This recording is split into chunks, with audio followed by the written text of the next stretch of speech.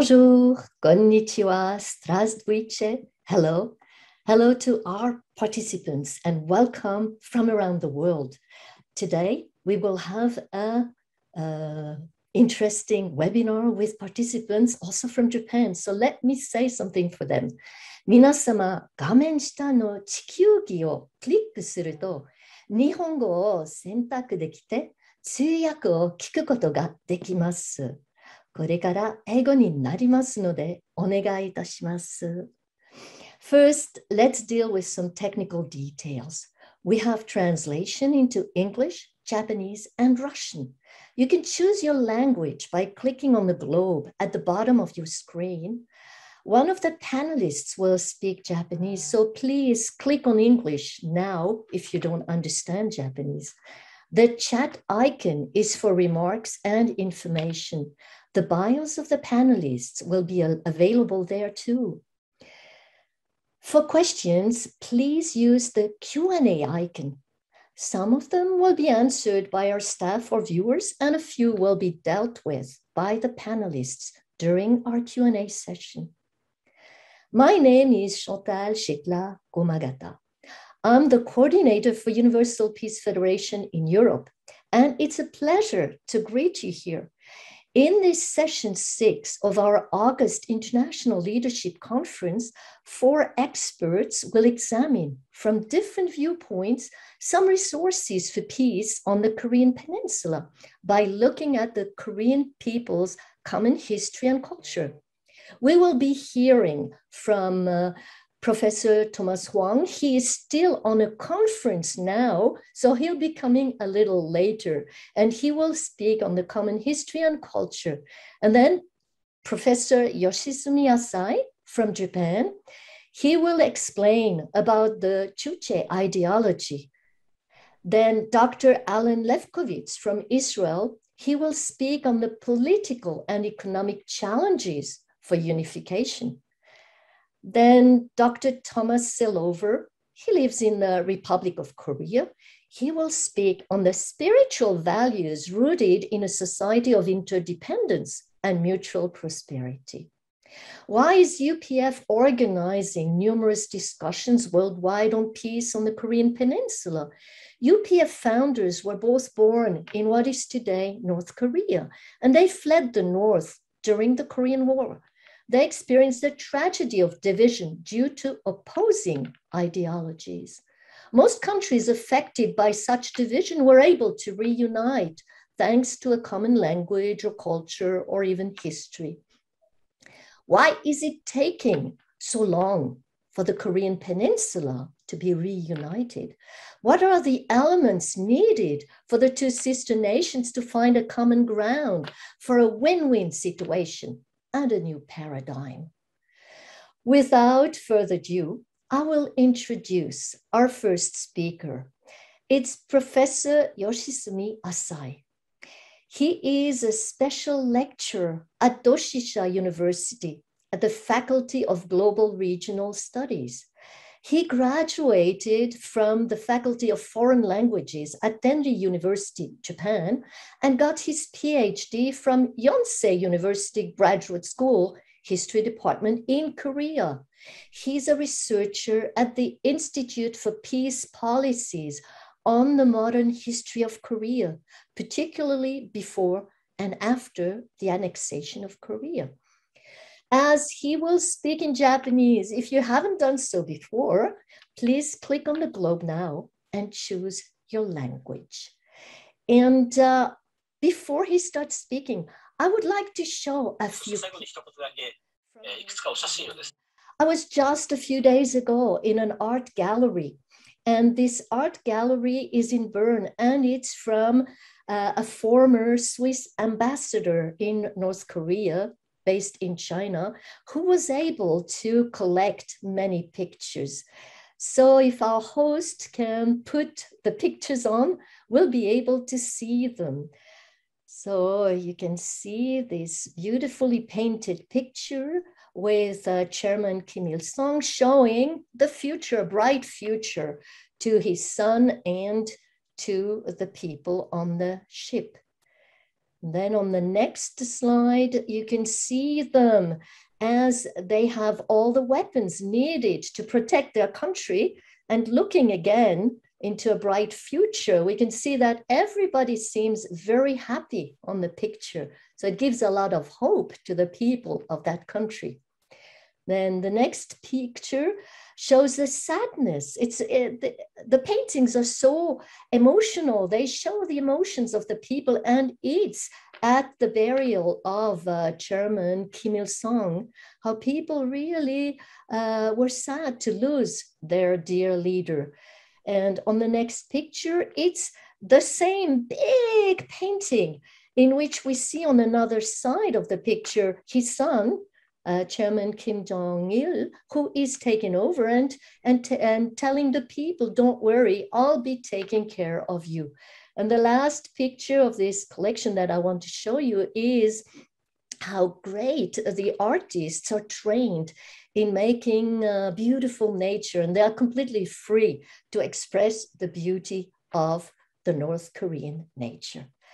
So let's continue with Professor Asai's speech. You have the floor.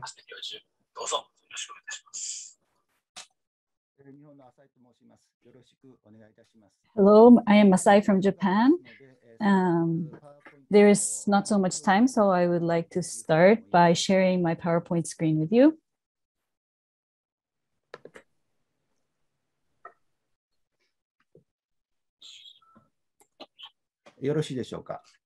Is it okay? First of all, my theme was Kim Il-sung's Juche ideology and North Korea's regime. First, North Korea is a country whose national system is maintained by its own communist ideology called Juche ideology. This Juche ideology emerged in the 1960s in order for North Korea to establish its own communist system in the midst of the confrontation between China and the Soviet Union, both countries which backed North Korea. But this is what is believed. So then, what is Juche ideology? First of all, like existing communism, it is based on atheism, and its essence lies in humanism. The Juche ideology says that humans are social beings, and human beings have two types of lives. One is the physical life, and the other is socio-political life. There are three attributes to the socio-political life, which are autonomy, creativity, and consciousness.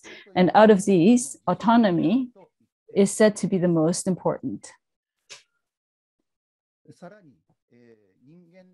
Also, although human physical life is limited, it seems socio-political life can become that of eternal value by enhancing its autonomy.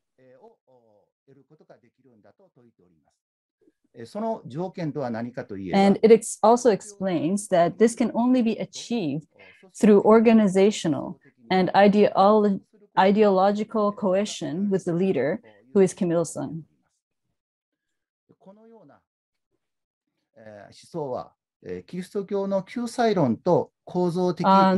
We can say that it is possible to say that such an idea has a structural similarity with the Christian salvation theory. The Christian salvation theory is that by believing in Jesus Christ and connecting with him, a sinner can be saved forever by becoming one with Jesus Christ. So eternal salvation cannot be realized just by the efforts of one individual. Also, in the Juche ideology as well, it is impossible for human beings to obtain eternal life by individual effort. And only by integrating with Kim Il-sung ideologically, it is possible to obtain eternal political life. Therefore, we can say that there is a structural similarity between the two by replacing Kim Il-sung, the leader of the Juche ideology, with Jesus Christ. So then, how did Kim Il-sung create this ideology? The answer to this might be in his family background, Kim Il-sung's family background and his educational environment. Kim Il-sung's father, Kim Hyung-jik, he seems to have been from the peasant class, but he attended Sungshin Middle School, a Christian school.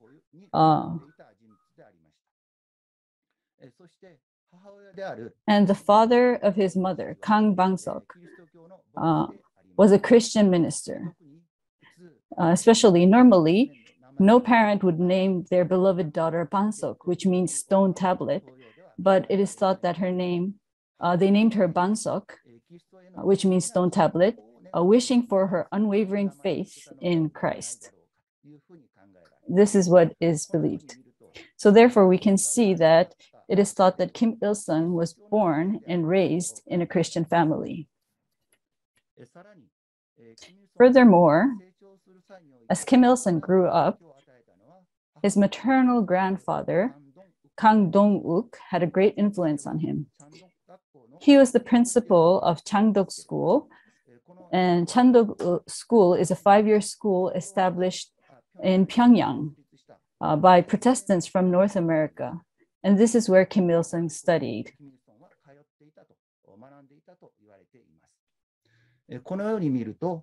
So from these points, it is believed that Kim Il-sung acquired a Christian background from a young age, and this is considered to be the cause of the Juche ideology. Communism denies the existence of God, and Christianity denies the existence of God in Christianity, and Juche ideology emerged from opposition to this. It is interesting that the Juche ideology is a kind of recreation of the communist ideology. By the way, if you look at the traditional ideologies of Korea, there is something structurally similar to the Juche ideology. For example, after the middle of the Joseon dynasty, there was a prophecy called Jeongnam-nok. This was the time when the dynasty was forcing a crisis due to the Bunroku Keicho War by Japan. It is called Imjin War in Korea. This Jeongnam-nok faith is a folk belief that after the fall of the Joseon dynasty, the true man or savior will appear from the Jeong clan to build an ideal kingdom and save the people. It can be said that this ideology strongly reflects the messianic element of Christianity.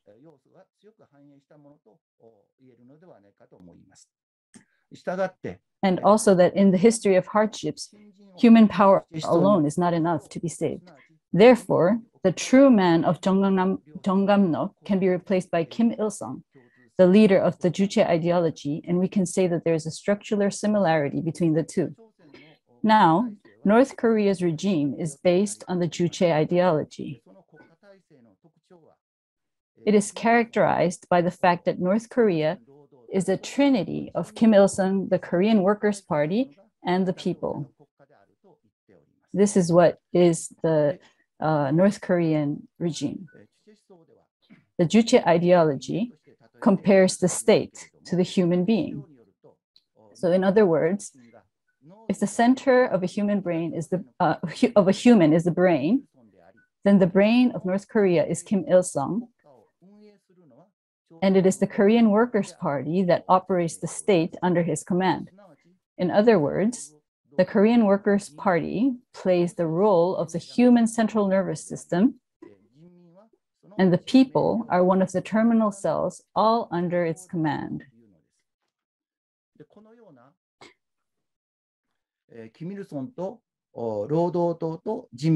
So the trinity of Kim Il-sung, the Korean Workers' Party, and the people requires a religious loyalty.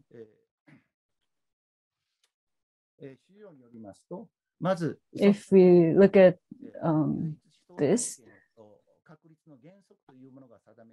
To this end, the principles of the establishment of monolithic ideological system was established, and they must be thoroughly implemented.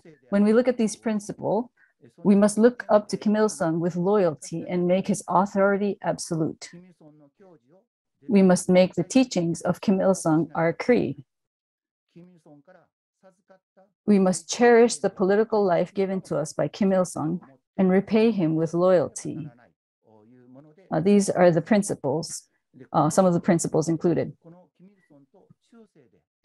The people who are loyal to Kim Il-sung and become a trinity gain eternal political life, and the nation supported by such people will not perish. This is the Juche ideology. This is what North Korea calls a social-political life state. It can be said that North Korea is a religious nation.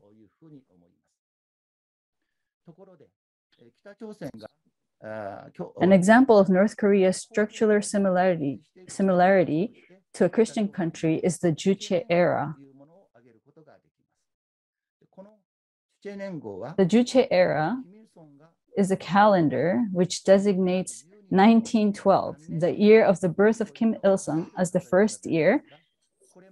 And this is structurally similar to the Western calendar, which designates the year of the birth of Jesus as the first year.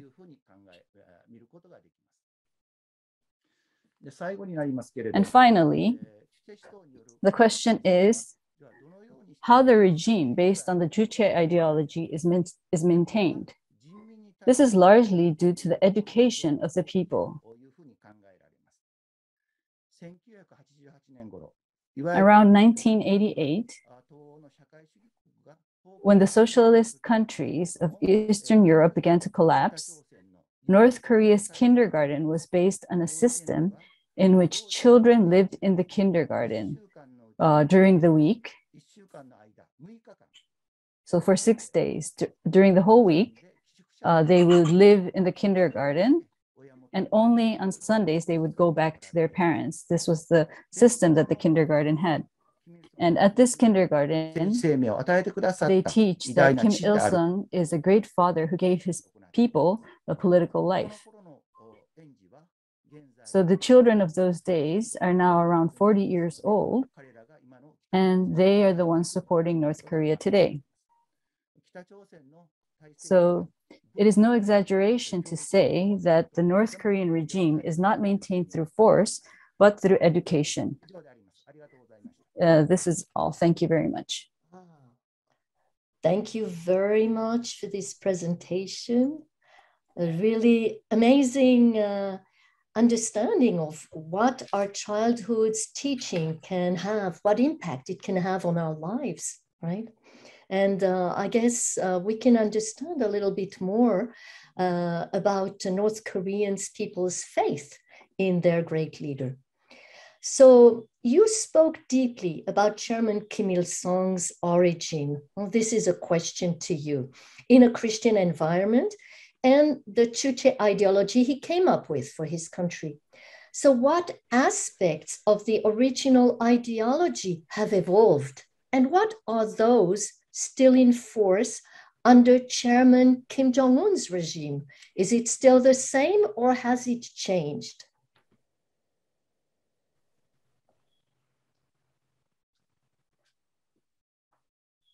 はい。まずですね、このチュチェ思想における First of all, regarding the question about the ideological difference and continuity between the Kim Il-sung and Kim Jong-il eras,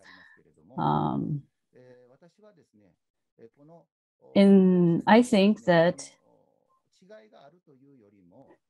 between those two, rather than saying there is a difference, it can be said that Kim Il-sung was the founder of the ideology, and his son, Kim Jong-il, systematized and established the national system. This is what I think. In more detail, Kim Il-sung started mentioning the Juche ideology around 1966.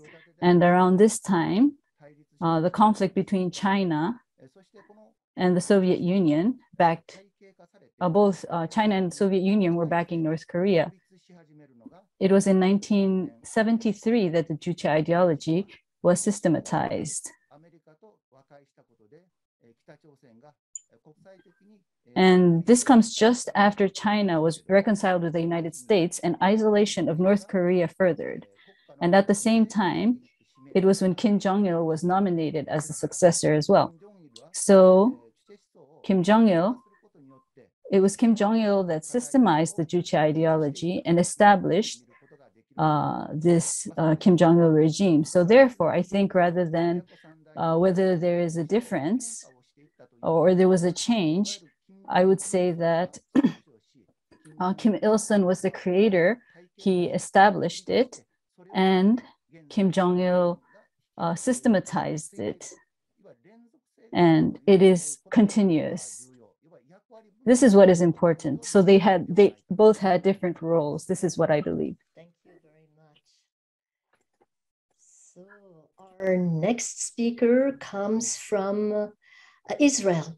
It's Dr. Alon Lefkowitz. From the Department of Asian Studies, Korean Studies at the Hebrew University of Jerusalem. He's also the head of the Department of Social Sciences and Citizenship at Beit Berl College. He published articles on arms control in Asia, Korea, Middle East relations, United States forces in Asia, and many others. Dr. Lefkowitz teaches courses on the foreign and security policies of Asian nations, international organizations in Asia, and the Korean politics and history. We look forward to hearing your presentation. Oh, you have to unmute yourself. It sounds better if you mute yourself, yeah. They translate my jokes, oh my God. Okay.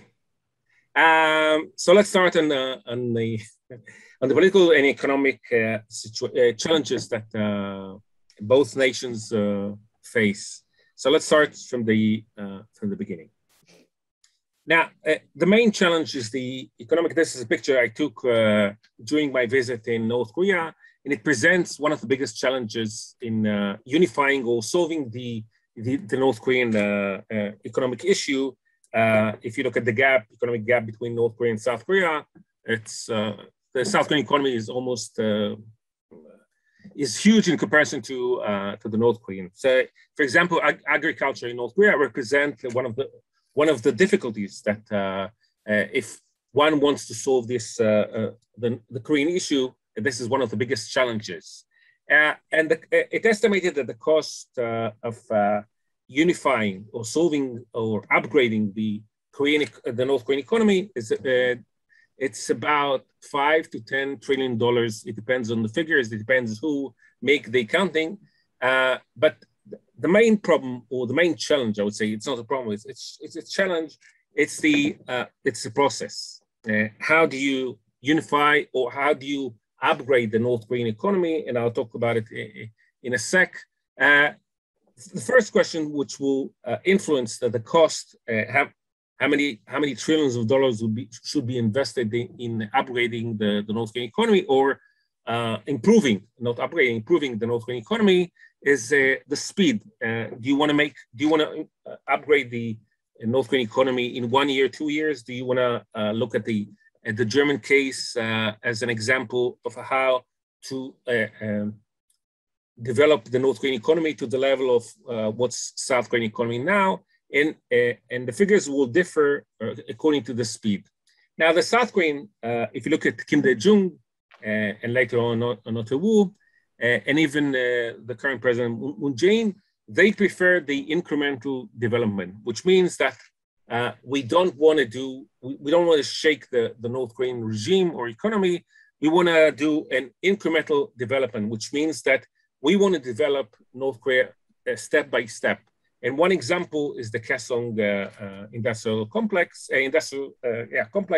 which allowed to develop one part of North Korea, and if it would have been very successful, then we would move to, as Nomoyon wanted to do, another complex and another complex, and by doing so, you incrementally develop the North Korean economy without spending trillions of dollars in 1 year, and allowing to help the North Korean to benefit from this development.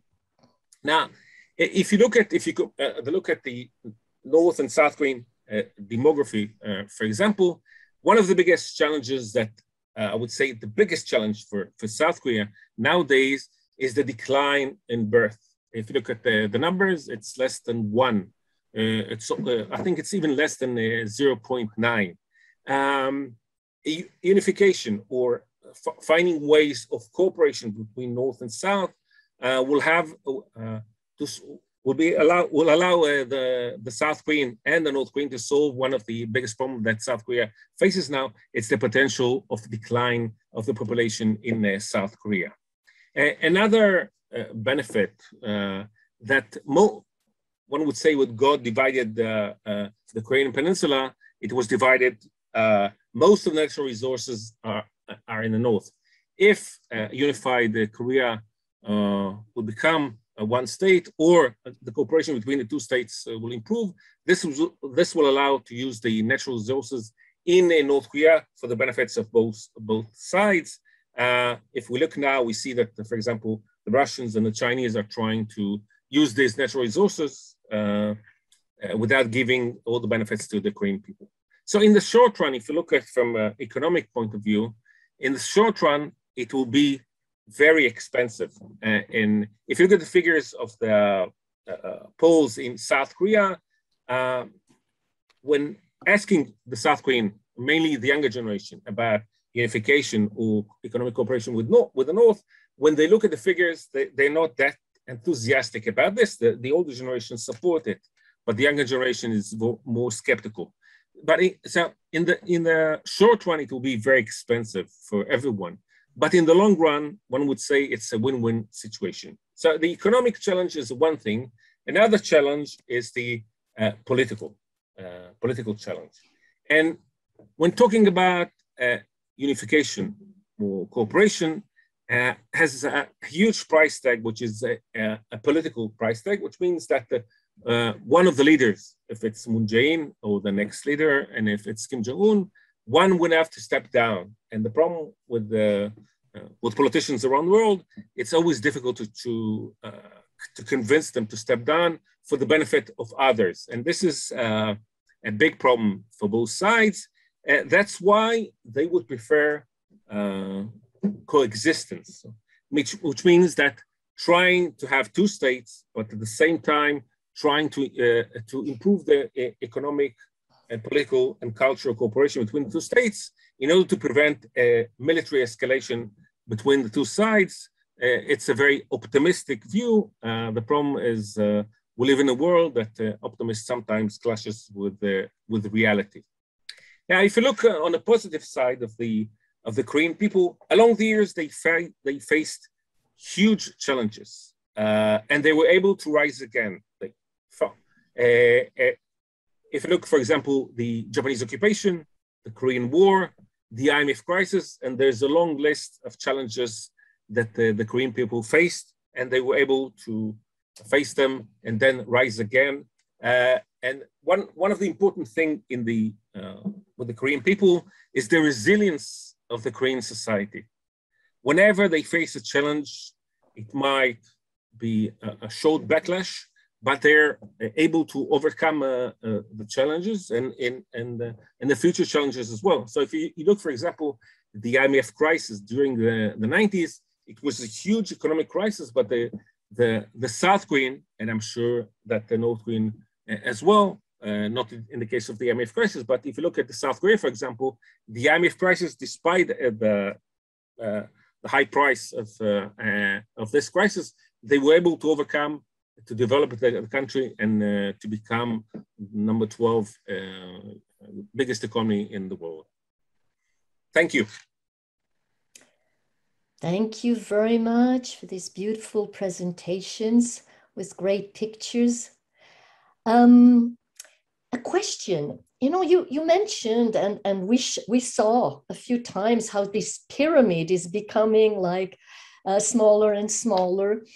And it looks like our Western European countries, actually, if we don't have immigration, right? Yes, the same thing. In North Korea, actually, there's a slight increase. I checked, you know, on the net. There's a slight increase in birth rates since 2000. So actually, the young people in South Korea are afraid of losing their jobs, right? We've heard that.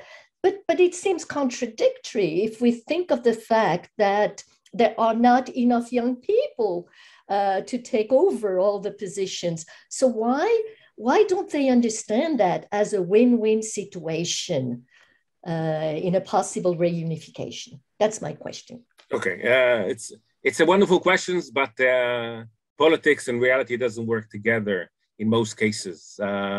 If you look at, there is an increase of unemployment in South Korea, despite the fact that there is a decline in birth rate. But yeah, in the long run, a decline of birth rate will influence the industry, will influence, for example, if you look at the universities, the number of students that will enter the universities will decline in the long run. If you look at the figures, almost every month, more people die in South Korea than the number of people that are born. And this will not just influence the education, it will influence the army, it will influence the industry, it will influence the pension as well. But what you're talking about is the future. If you talk to people and tell them that in 10 years, in 20 years, if you don't do anything now, we will have a crisis. And people will say, who cares about 20 years? What we care is about now. And if you look, for example, we care about passing the university exam and entering the university. What will happen in decade, 2 decades? It's not my problem. And after me, the flood, right? Yeah, after me, the flood. Plus, what you expect is a politician to look beyond his term.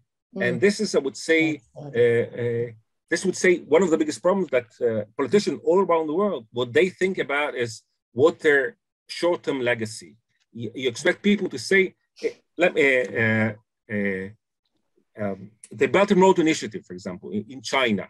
This is an initiative for decades, if it's positive or negative. But here is a project that looks at the long run. And politicians, I'm sorry to say, many politicians don't share your view that we have to think what might happen in a decade or two, and they would not pursue a policy that will influence the future. Thank you very much. And we will continue with our next speaker. It is Dr. Thomas Selover.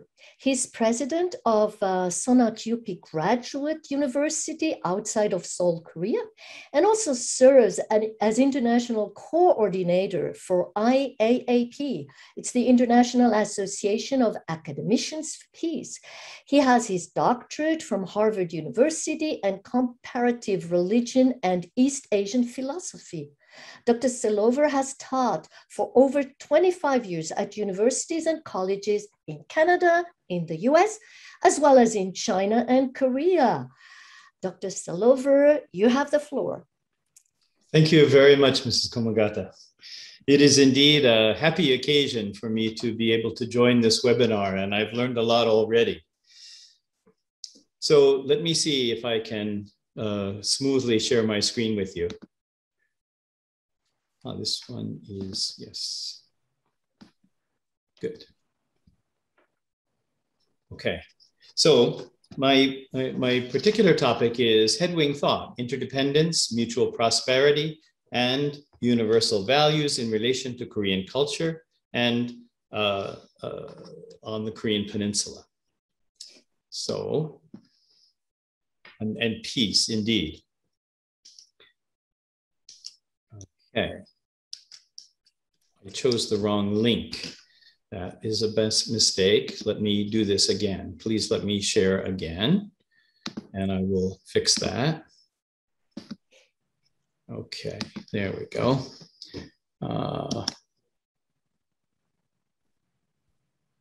Yes. Okay. And we did this, believe it or not, of course, it was very smooth when we just we did it a this. few minutes ago. It worked. Oh, yes.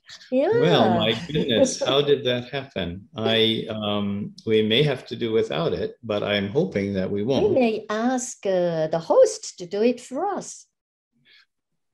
Let me try one more time, and then otherwise, yes. Okay, this should be this one. Okay, and then, yes. That is not doing what I want. So perhaps we have to ask the host if the host can share it. Thank you very much.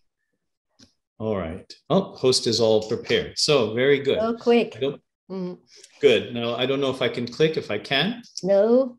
No, I can't. Probably he can give you the right to click, actually. It's possible. Otherwise, just say next.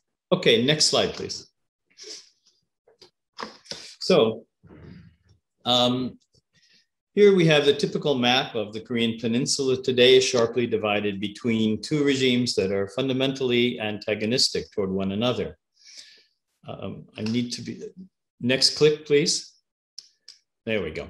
Okay, this map then represents the hopeful, peaceful map of a unified Korea, which is also representing the unified tradition of Korea before this political division. So the question is, and I needed one more click, actually two, how do we get from one to the other? And it's in that light that I want to present something about headwing thought as a way to move from one to the other. Next slide, please. So in terms of the genesis of headwing thought, we can find it here. This is a quotation from Dr. Hak Jahan-moon, referring also to her husband, Dr. Samyang-moon. My husband and I, having directly experienced the destructive nature of militant communism, were committed to preventing the spread of such a system in other parts of the world. At the same time, we recognized that the so-called free world was in a state of moral and spiritual decline. The foundations of faith, family, and freedom in liberal democratic societies were not healthy. My husband tried to bridge the division between liberals and conservatives so that together we could build a good society and nation. He coined the term headwing to balance left and right ideologies. Through headwing thought, we have been working to create a world based on the values of interdependence, mutual prosperity, and universally shared values. Next, please. So they have picked up and promoted these three: interdependence, mutual prosperity, universal values. In Korean, gongseng, gongyong, gongwi, all connected by the concept gong, which means something like mutuality or shared resources. Next, please. So the first of these is the concept of interdependence, gongseng, based, we can say, on the nature of existence itself as we find it. The more we investigate, the more we discover the delicate balance of interdependence through the field of ecology at all levels, from microorganisms up to macro systems. Next, please. Here, I would just point out the environmental ecology of Korea is very much influenced by surrounding nations. And particularly, we're aware of westerly winds coming from the Gobi Desert, which strongly affect the environment in both north and south of the peninsula. So we are in an interdependent situation naturally and necessarily. Next, please. Also, among human beings, our primary relationships are also interdependent. Parents and children, husbands and wives, students and teachers, friendship, citizen, and so on.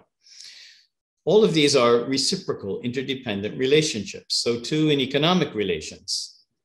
Exchange values are based on the interdependence of buyers and sellers, wholesale and retail, and therefore, all ownership is in the context of interdependence. Next, please. So we can put it diagrammatically in this way. Centered on an original design or purpose, humans and the natural world are in an interdependent synergy with one another, a dialogical process of give and take mutuality leading to prosperity for all. Next, please. The second is mutual prosperity. Whether thought of in economic or in political terms, it means fundamentally that seeking the benefit not only of me and you, so-called win-win, but actually focused on the whole purpose so that it is also a benefit to others. We can call this win-win-win solutions. Next, please. We can diagram mutual prosperity in this way, based on parental type of love and purpose-centered relationships as a kind of extension of the family model, family, society, nation, and world, leading to mutual respect, good governance, harmony among stakeholders, and peaceful prosperity. Next, please. The third is universal values or common cause, or we can even translate it literally as co-righteousness, recognizing that each person has his and her conscience or original mind, which is the basis of human righteousness and human rights. Therefore, there's also a basis for mutual respect. It's the religious traditions generally that have been primary carriers of universal values. Next, please. We can diagram it in this way. On the individual level, each of us as a unity of heart, mind, and action is developing our personal character. On the level of society, we and you and all of us together realize values that are in some ways intrinsic. The desire to seek value and the desire to personally realize value. Next, please. So, I want to mention about universal values now and again with respect to the Korean Peninsula. So this political map, next please, and our unified map. And the point here is that there's a common religious and cultural heritage, and it includes the various elements. Next. One is the shamanistic tradition, which goes all the way back to the origins of Korean society, according to the legends about 5,000 years ago in the Dangun tradition. This sense of a harmony between nature and human community. Next. Secondly, the Confucian tradition has made a deep impact on the whole of the Korean Peninsula. This basic way of thinking that connects the family to the wider social relationships. Third, next. Then the Buddhist tradition also has made a home on the Korean Peninsula as a teaching that tries to overcome self-centered actions and motivations, self-centered desire. Next. And Christianity, although a latecomer to the Korean Peninsula, is also strong in Korea. Next, please. So these three core principles of head-wing thought, interdependence, mutual prosperity, and universal values, all center on this concept of mutuality, which I've got in the Chinese character up in the corner. The value of mutuality has been carried, as I said, by the religious traditions of Korea. Next. Interdependence with the natural world is deeply connected to the earliest religious tradition of the Korean people and their legendary founder, Dangun, who is also celebrated in the north. Next, mutual prosperity modeled on the family is deeply connected with and carried by the Confucian tradition. Universal values have been sought, discovered, and realized, next, through both the Buddhist and the Christian traditions, both on the level of the individual and on the level of the whole society. Next, please.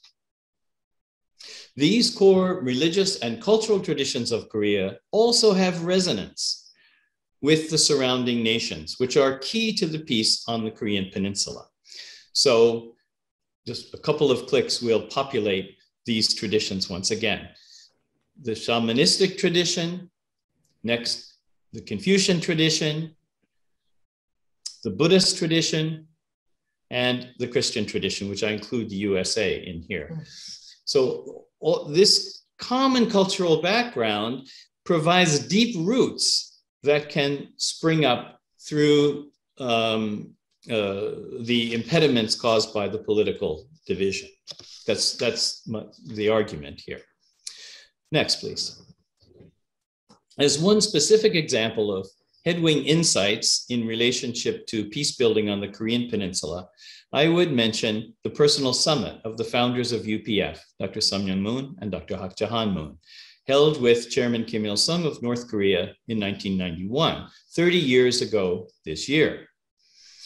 In order for that major event to happen, these were some of the essential conditions. It was essential that the UPF founders came to the summit meeting on the foundation of tremendous work in civil society, building linkages of interdependence, not only in Korea, but also throughout the world. And that was key to making this event possible. Secondly, mutual prosperity is represented by the brotherly attitudes, the family attitudes that were part of the rhetoric and the ritual of that personal summit meeting. And it turns out, and this is connected to the longer and deeper Confucian tradition, that political relations are expressed in terms of familial relations. And it's one kind of ritual element that can help break through political impasses.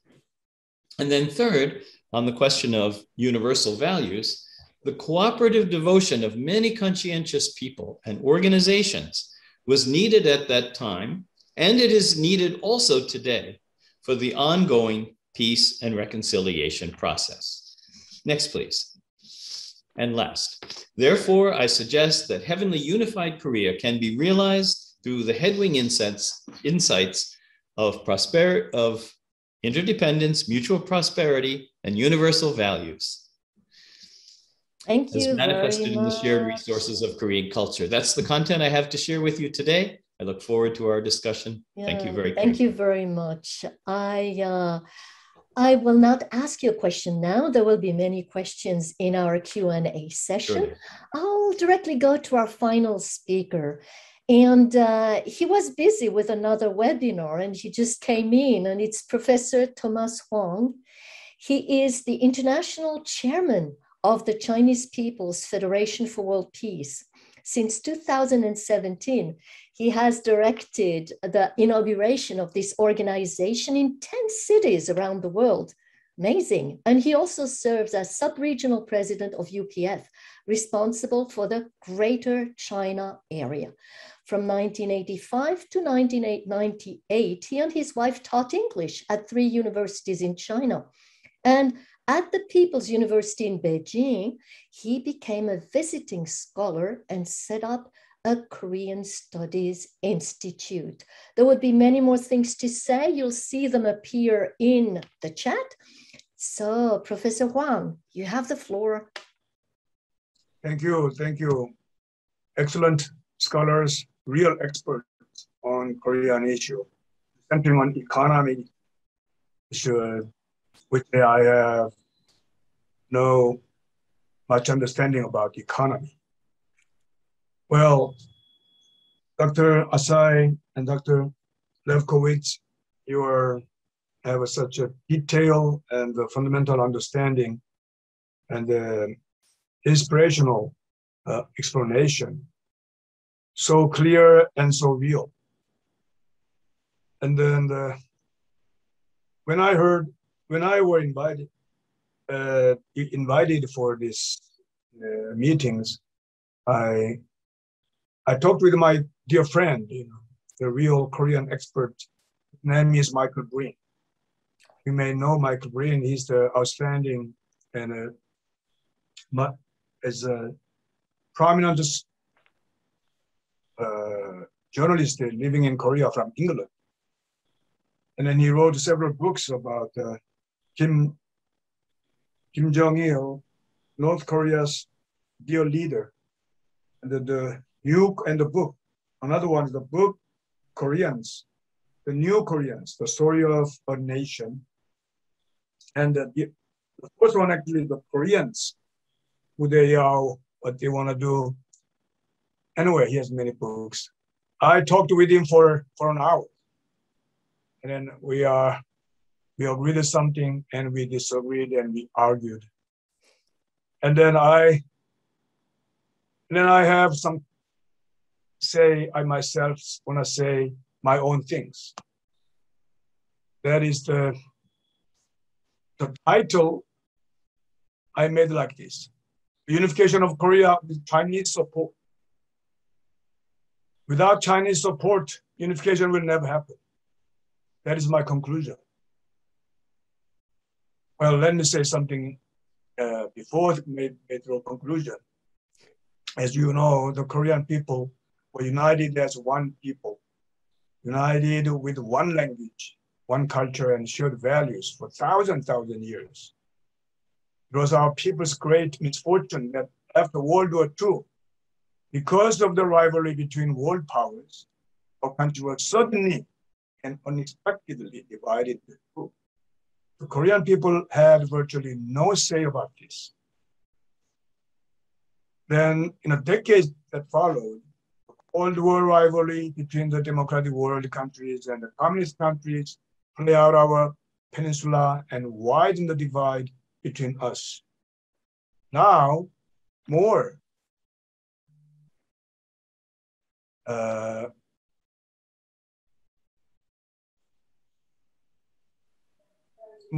over 70 years, yes.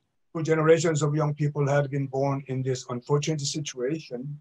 They have been raised under different system and taught by different values.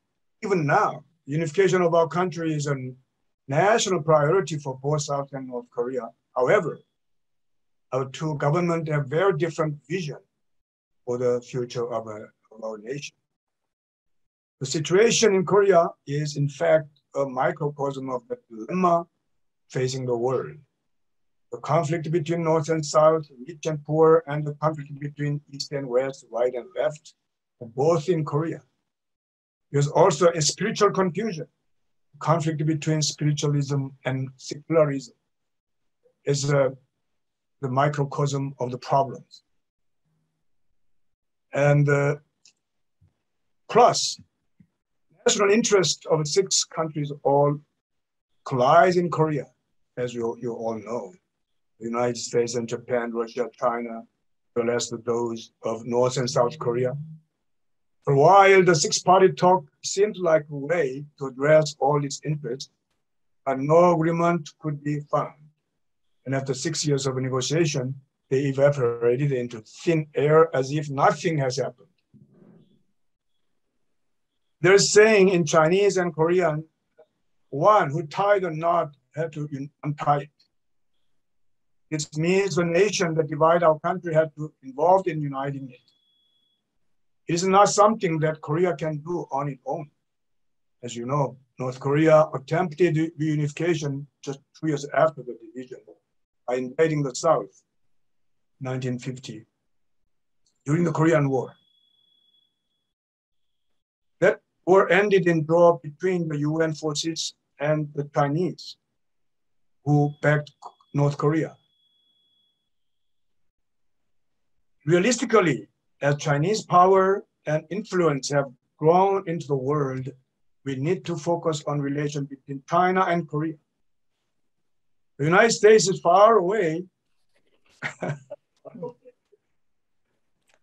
but China is very near our neighbor, as always. Our relationship dates back thousands of years. For centuries, Koreans respect China as a big brother nation because of its culture as well as its size and power. That's real. Now, although the world has changed in many ways, the reality is that we neighbors have to live together in peace. As I see it, the best way to advance the situation is for South Korea to initiate diplomatic talk with China. South Korean leaders and diplomats need great wisdom to handle this situation, but I believe there is a way to gain China's cooperation in Korean unification.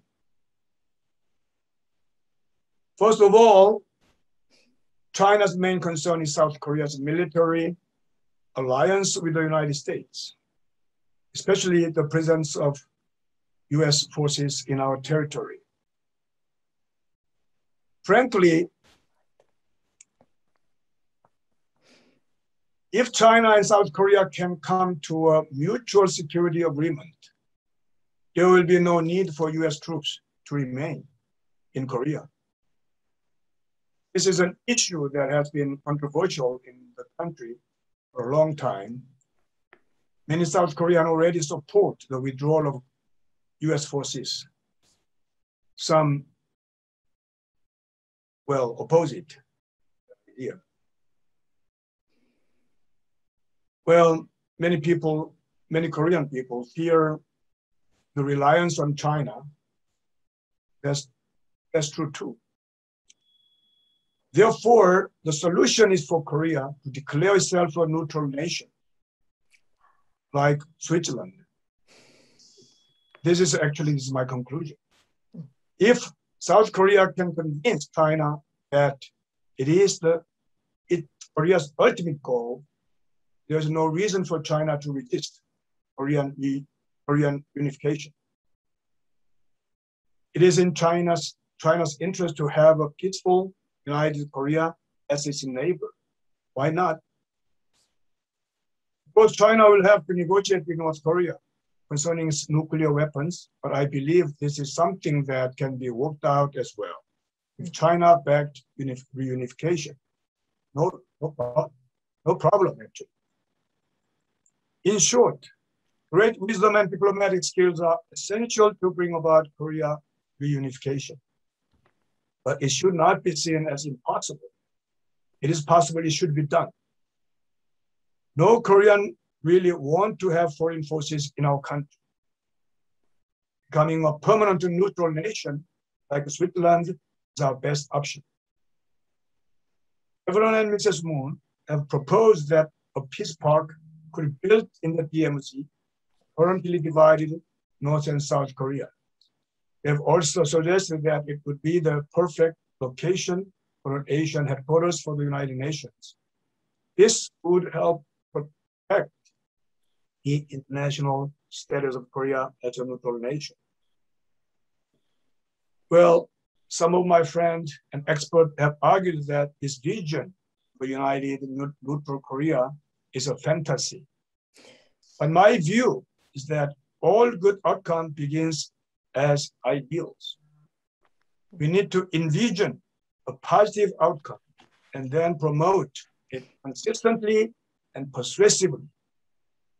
If we can communicate our dreams to the Chinese leadership, earning their trust and support, strongly believe there is a way forward.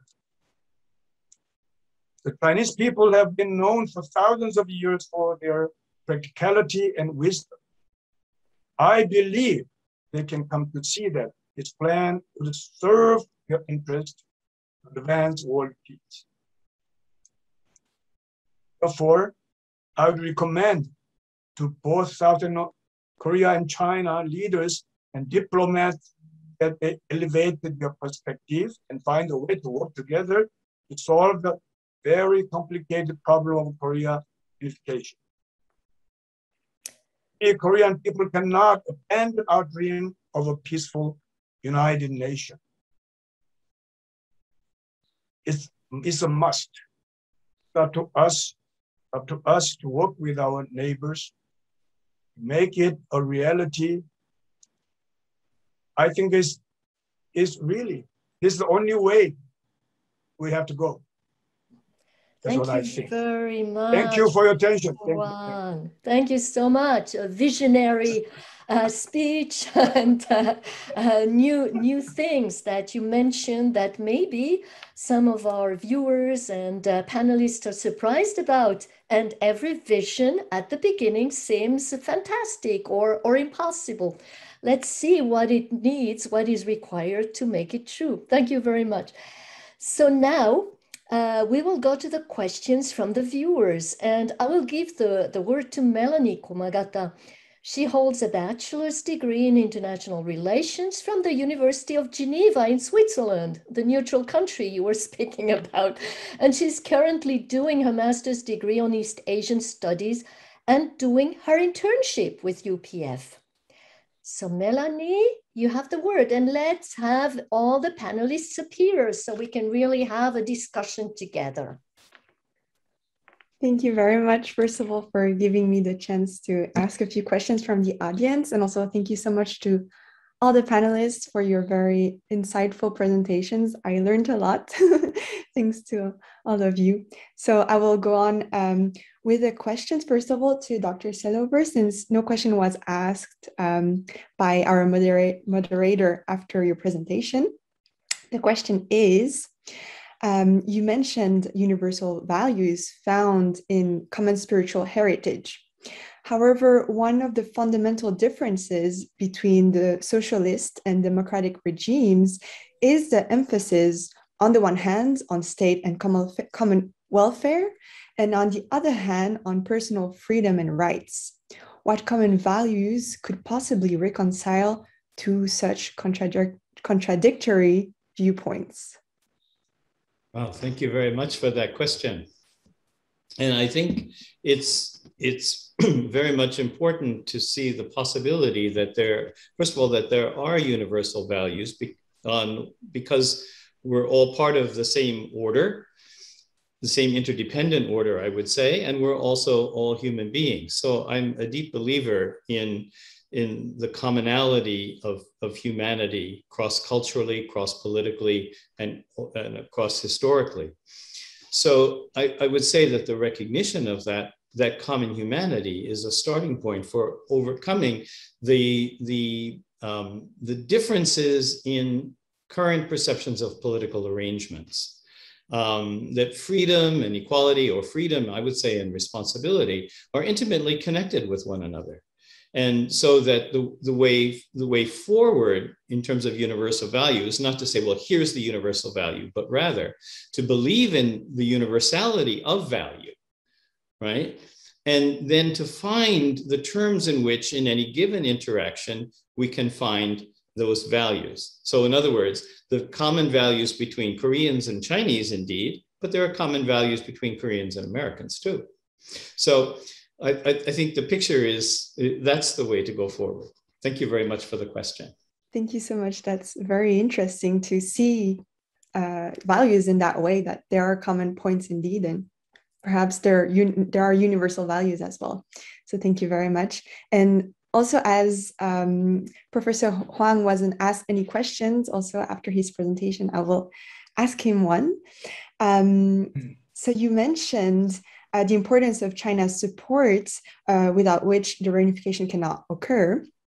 And also you mentioned that the one who ties the knot has to untie it. So where do you think the decisive political initiative impulse for unification should come from? Is it really only from China, or should it also be from both Koreas and their allies, the US? Should Russia also play a role? What about Japan? So do you have anything to say about that? Also considering the last few days' events in Afghanistan with America, who rather lost its international authority. And this question comes from Tomasz Kritzkowski. Yes. Well, yeah, the Korea is universally, I mean, internationally is related. Well, we are living in a global age now. So, but the relationship between Korea and China is way more important than any other country. And it has been like this through 1,000 years, and it's going to be like that from now on in the long, long, long years. And then we have a history of sometimes we have a problem, but we have basically we have a very peaceful relationship we enjoy for 1,000 years with a mutual respect.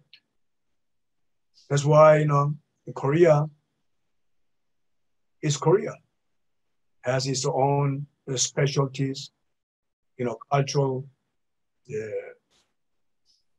very special character and natures. We have a lot of influence from China, But through the mutual respect and understanding, we have enjoyed our neighboring as a country, neighboring neighbor as a neighbor. Mm-hmm. So I just emphasized China's role and responsibility for the unification of Korea. Mm-hmm. That's all. That's all I just want to bring up the focus and the real things. Real. Mm-hmm.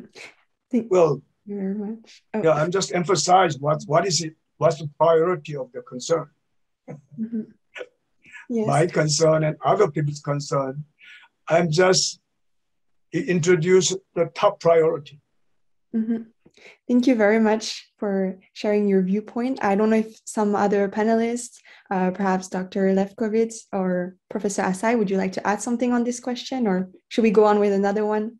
Up to you. You can ask questions. Okay. Academics always ask questions, so there's no need. Just do your job, and we'll add questions if there's any. Very good. Then I will go on. One question is regarding the North Korean paintings we've seen at the beginning. And we saw that the great leader Kim Il-sung was with his son. They were both smiling and looking at something far away. So, and with hope and anticipation on their faces. So what could that awaken in people's minds? It's to you. You have the floor.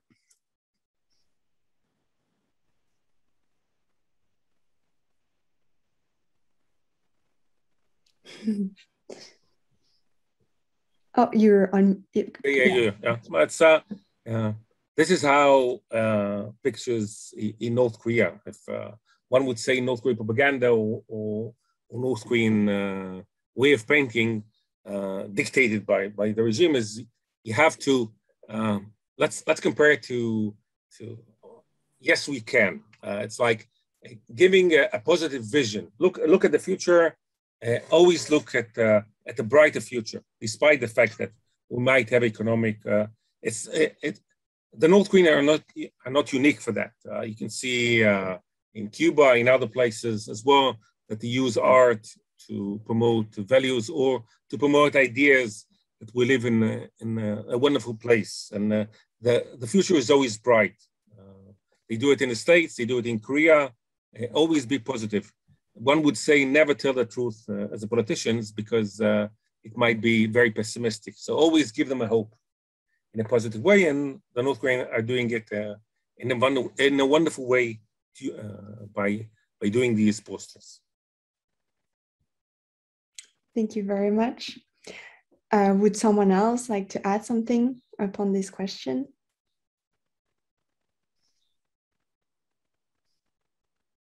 Can I add an open question? You mentioned Afghanistan, and the question is for Professor Wang, other professors, and I enjoyed the webinar. Interesting questions. When someone says the alliance is solid, and they say it 100 times, is it an indication that it is solid, or should be questions? And what Professor Wang mentioned, that some of the Koreans are calling for the withdrawal of the US forces. The question is it an indication of it's time for Korea to be an independent state, or we're not sure how solid is the alliance with the United States?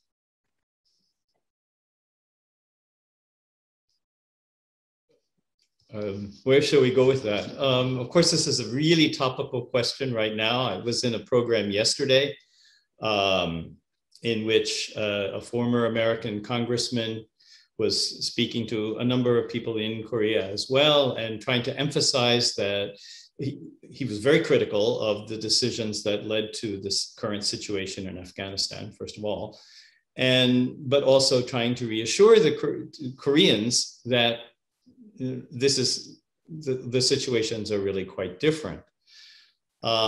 And I think that they are different, but at the same time, I think it has to, I think that there are value traditions, there are bonds, just as there are bonds between individual people, there are bonds between communities that can help. It is not only a political calculation on the part of the United States, but so the Christian investment in Korea, for example, which now goes both ways. I mean, there are Korean Christian missionaries coming to the United States, but that's a fairly long thing. In other words, it's not just the current sort of geopolitical strategy, but there's other kinds of bonds between Korea and the United States that are quite different than the Afghanistan situation. Not to excuse what happened in Afghanistan. No, I'm not sorry. I'm not hinting that you should compare Afghanistan to Korea. Okay. These are two different issues. But okay. What I'm saying is the withdrawal whenever Washington withdraw from Vietnam, when it raises the question. Well, I guess my response is that those words alone are not enough, very clearly, and even whether troops are stationed or not is also not enough. It really has to do with, are there bonds between people? Are there connections that go back generations? Are there common interests? Are there common values too? I mean, I think that's where one would need to look to see what's likely to happen in the future. Yeah. Mm-hmm. Would Professor Asai like to add something upon that, or also regarding the question that was asked before about the 私は思想についてのテーマで報告しろということでしたけれども、今先ほどファン教授のお話に非常に関心を。So upon listening to some of the various topics and a lot of Q&As that's been raised, and I'm quite intrigued about what Professor Fang has talked about, that we cannot ignore the China in the factor into this whole unification, right? At the same time, we understand that this unification should not be in a closed door kind of situation that is completely communistic, as in that this is something that the China should definitely take a fullest a part of. At the same time, it is open to the rest of the world that all of us could participate, all the neighboring nations could participate. So that's what I'm thinking upon the Professor Swan's idea.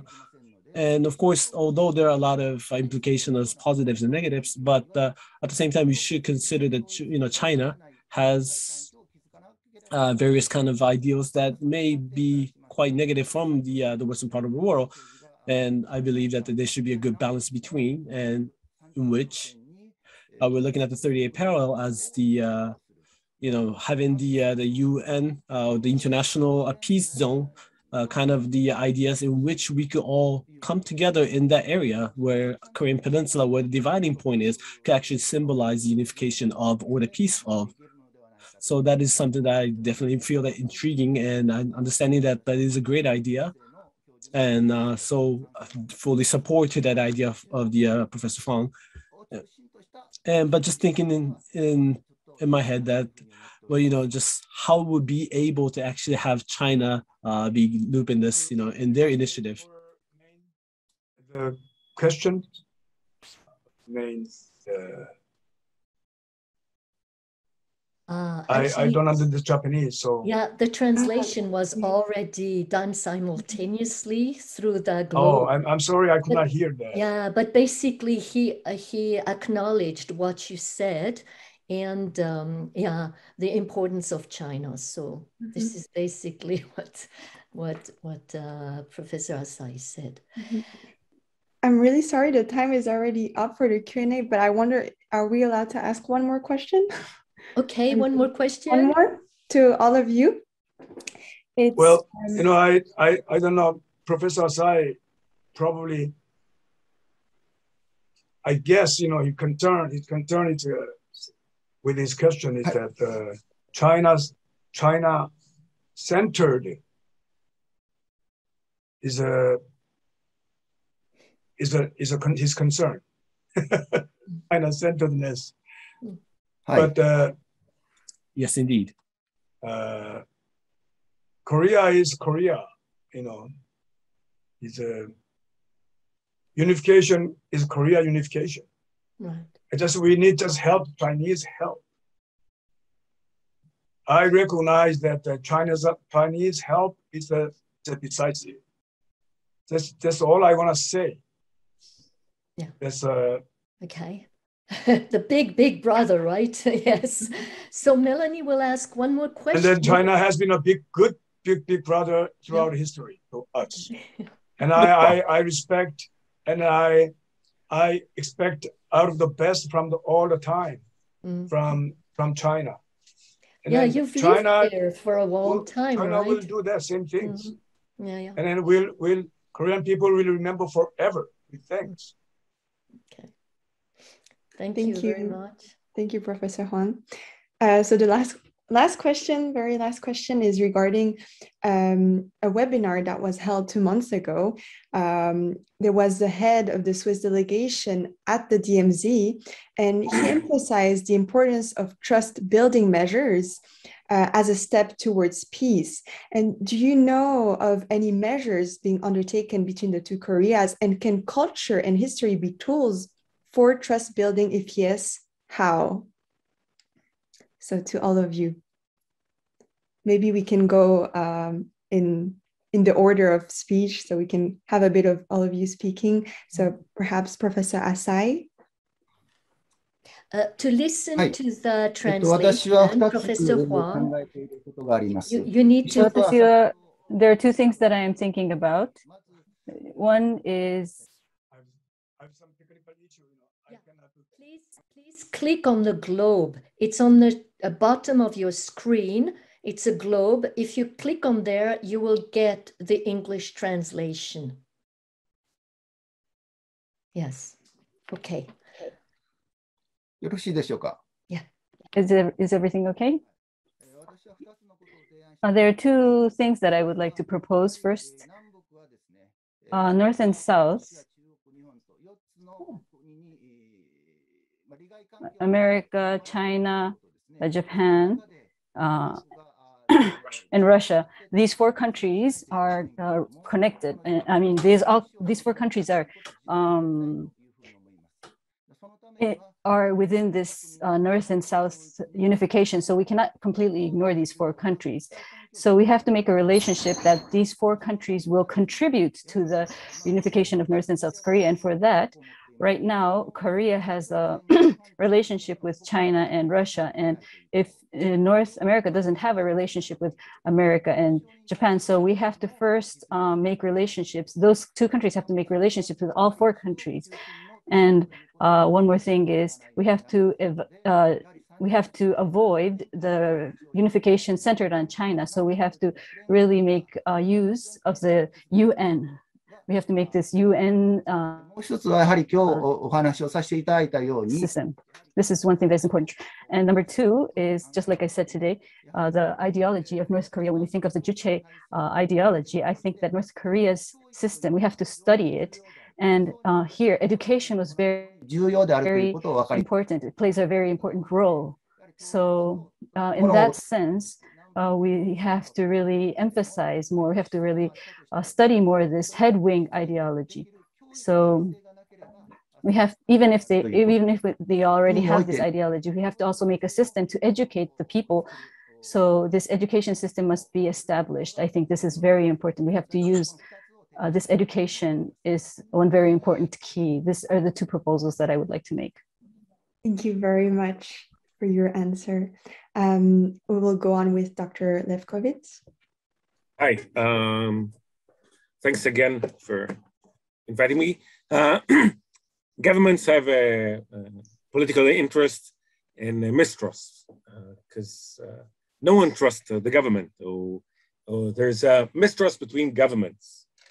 Politicians are wonderful, but governments are sometimes problematic. Yeah, just kidding. So in that case, in order to build a confidence between people, in the case of North Korea, it's more complicated. But in order to create a CBMs, confidence building measures, the one that can bypass this problem is the NGOs. What I'm saying is to build trust.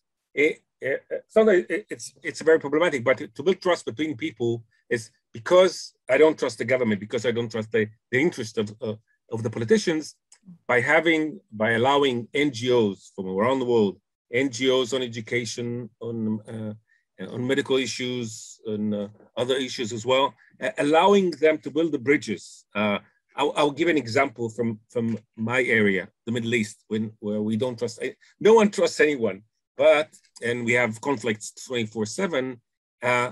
For example, one of the ideas was to talk about the Hallyu, the K-pop or K-drama, and by bringing people from all around the Middle East, they hate or they don't trust each other. But when you talk about the K-pop or K-drama, it allows them to create a community. I would say it's like a Hollywood movie that they can share the K-pop, K-drama values, and by talking about this issue, never mention about religion, never talking about the conflict, they build bridges, they build a human network, and by doing so, they build trust, and this allows them to move to the second stage, which means let's talk about the other issues. And I think if we can allow these NGOs to build those bridges, we are on the right track. Thank you. Thank you. That's very interesting how another country's culture can unite other people. That's very interesting. Thank you. Dr. Selover? Yeah, I'd like to follow up on Dr. Lefkowitz's remark that about the role of NGOs, because indeed the governments cannot do this. It really depends on the foundation of civil society. And so, and that includes worldwide. From another webinar, I've been learning about the role of European-based NGOs in North Korea, much easier than something based in the United States for pretty clear reasons. So I think this is a cooperative venture. It certainly is a Korean venture, and Koreans have something to teach all of us in working this through and making it happen. I think that it's intriguing, K-pop and also Korean dramas. One of the reasons Korean dramas are so attractive is because of the depth of human feeling that they tend to portray. And that human feeling is recognizable all around the globe. So I also feel optimistic about the possibility of culture and the NGO sector in actually building trust between the two halves of the Korean Peninsula. Thank you. Thank you very much. So the time is almost over. We need to keep going. Everybody is very busy, and there would be many more discussions we could have. And you've probably heard of Think Tank 2022, right? It's with the motivation of contributing to the peace on the Korean Peninsula and the world that our co-founders launched it as a worldwide group of experts in all fields. Thus, before closing, let me ask one sentence. Yes. About when I mentioned Michael Breen, you know, he really surprised me that all this kind of talk is evaporized in air. The six-party talk, all the South and North talk. So he said that one reason, because there's no common value. Yeah, right. No shared value between South and North Korea. Yes. No shared value we have. That's that's a real issue. Mm. Actually, Michael Breen is to my understanding, his view, so far I talked with people, he's really hit the strike home. Mm. And he said that, you know, the peace park in the DMZ is a simple fantasy. Mm-hmm. Yeah, so Professor Wang, we could speak about that. Anyway, but I disagree with him. I disagree with him. Yeah. Even though it is even though simple fantasy, yeah, that fantasy could be our dream, and the dream could be realized. Exactly. So Exactly. That was your message. So let's keep to your positive message. And actually, I'm very grateful for all your constructive recommendations. everything that is being said here will be passed on this Think Tank 2022 that is actually an instrument to contribute to this peaceful reunification of the Korean Peninsula. And in this way, we believe that this Think Tank 2022 can have an impact on the future and will not just be, everything that was said here will not just be forgotten. So I hope everybody really enjoyed the discussions. Many questions are still open, and some of which may be answered this afternoon, because we'll have another webinar. It's the last one of this series of August ILC, and it will be on the media at 2 p.m. So maybe you can also continue to participate. And I want to thank all of you panelists for your great contribution in sharing with us your time, your PowerPoint presentations, your knowledge, your vision. And also, I wholeheartedly thank all the viewers from around the world for being with us, for interacting, and for your precious attention. And finally, thank you, UPF staff, who prepared and made this webinar possible. So we will end on a positive note with a 6-minute video of the Little Angels. It's a South Korean folk ballet who was on a tour in North Korea in 1998. You will first see the South Korean girls and then the North Korean girls and artists, and sense the similarities and the common values in the arts. And this video was taken 23 years ago. But we'll feel their longing to be able to dance together and sing together again. So with that video, I say to everyone, goodbye and thank you so much. 하루속히 우리 조국이 통일이 되어 여러분과 더 자주 만날 수 있는 날이 오기를 바랍니다.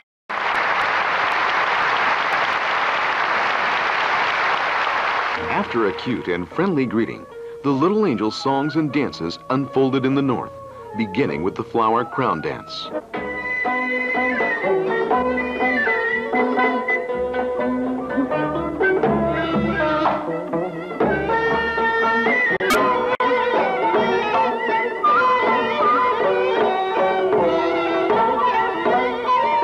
The young boys and girls danced together with comical expressions. At every gesture, at every moment, the northern audience blossomed into smiles.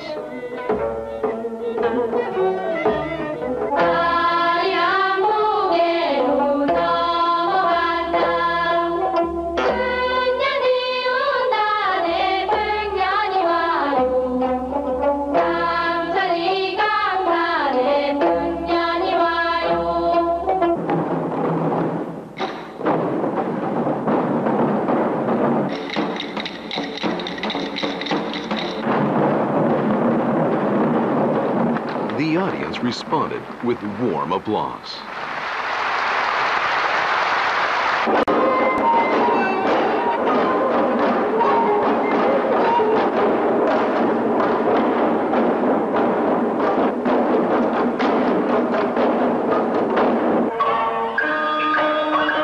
The children were enthusiastic and concentrated totally for an excellent performance.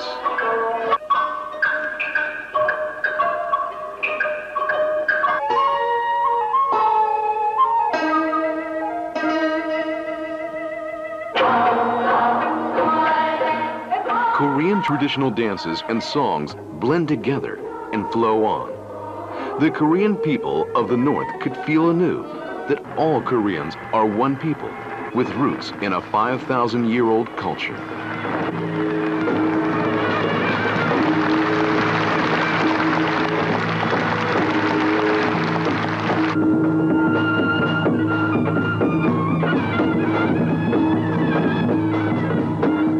As the entire company excitedly performed the farm dance, the audience responded with spontaneous applause.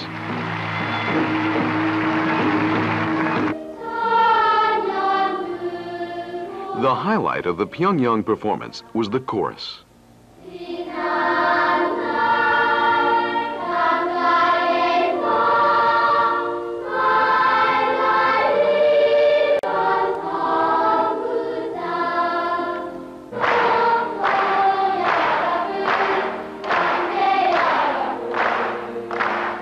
After singing the song, The Pioneer, as soon as the little angel sang the Northern song, "We are happy to meet you," our Northern brethren's hearts opened wide, and performers and the audience became one.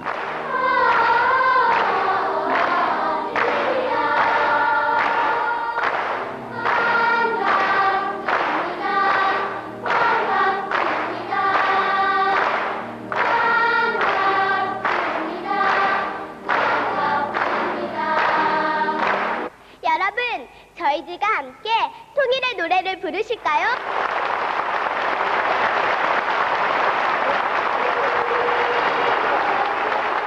The chorus reached its peak while singing the unification song together.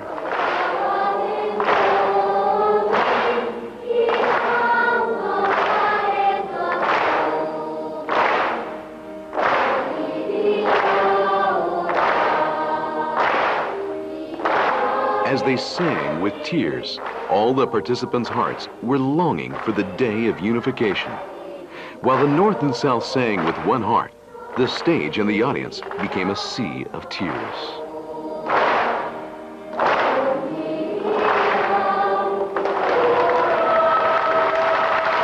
그럼 지금부터 여러분들을 환영하는 만경대 학생 선연궁전 예술 서조원들의 공연을 시작하겠습니다.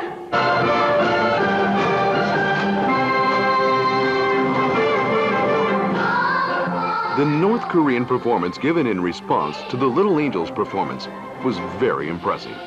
It was an opportunity to affirm once again that although more than 50 years have passed since the division of the North and South, there are still many similar points between these people.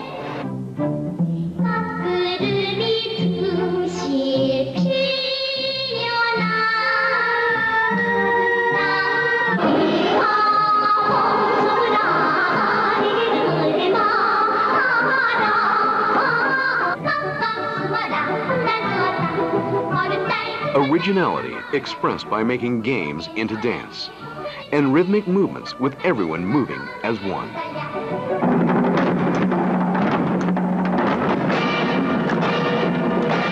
In response to the amazing skills which they presented in a continuous flow, the Little Angels cheered and gave a standing ovation.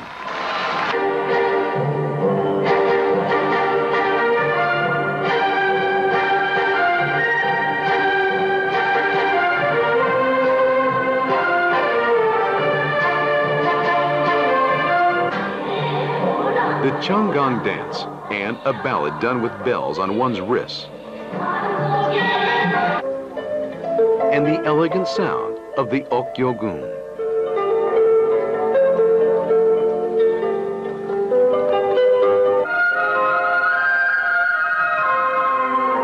Although fast and strong, the gently unfolding, fully developed dance and songs of the Mansudae Arts Troupe brought back the life and breath of the elegant Kogyo time period.